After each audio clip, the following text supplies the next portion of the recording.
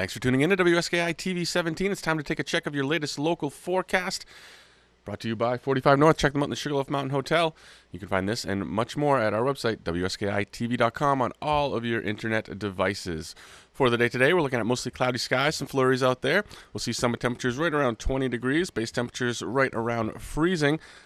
Just a bit of a breeze up towards the top from the northwest, 14 to 20 miles an hour, should hardly be noticeable, and barely any wind down here around the base as well. So get out there and enjoy the new snow, whether it's on the hill or off the hill.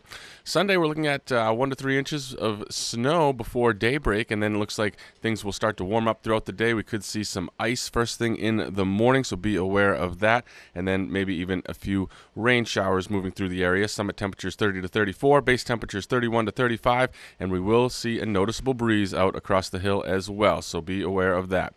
Mostly cloudy skies and some snow showers for the day on Monday. Temperatures will be dropping throughout the day, and then Tuesday we're looking at better temperatures out there, 25 for a high at the base, 13 for a low up top of the mountain with mostly cloudy skies. Continues to drop into Wednesday as well with some partly sunny skies to start out the day, and then we'll see some increasing clouds, a high of only 22 degrees. So snowmakers will be back in action. Saturday, December 1st, Birchwood Interiors brings you this trail report. Check them out in Village West. 132 trails to ski and ride on, 8 lifts getting you to those runs, 35 trails groomed out last night, packed powder and powder conditions. Cat skiing is open, but it is booked full for the weekend. 8:30 this morning, we'll see Whiffletree, Super Quad, and Skyline get going, as well as Snubber at 8 o'clock, Skidway, Sawduster, and Double Runner East at 8:30 to get you where you need to go.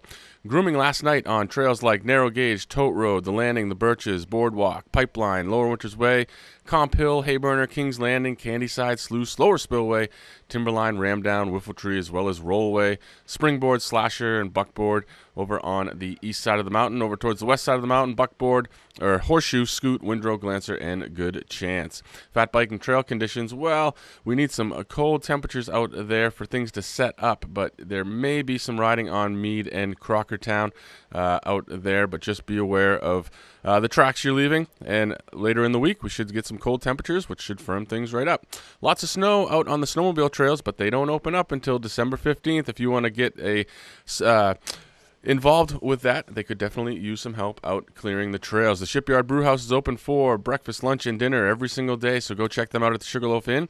And Late Night Selfie is happening tonight at the Rack, and don't miss out on Chase's Trivia on Sundays. New toys from Fun Stuff down at Sensations. We'll have Rose on the live show this morning.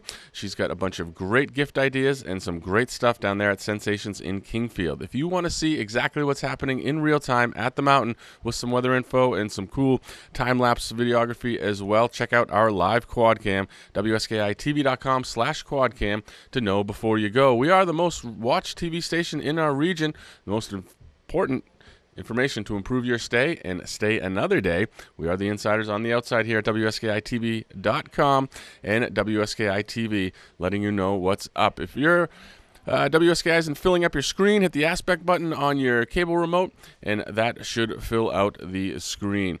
This morning on the live show, we've got Crusher. He's going to be talking about cat skiing, Bobby Brown on the Kingfield tree lighting, as well as Rose Winter from Sensations, giving us some great gift ideas for the holiday season. So be sure to tune in, whether on Channel 17 or online at WSKITV.com.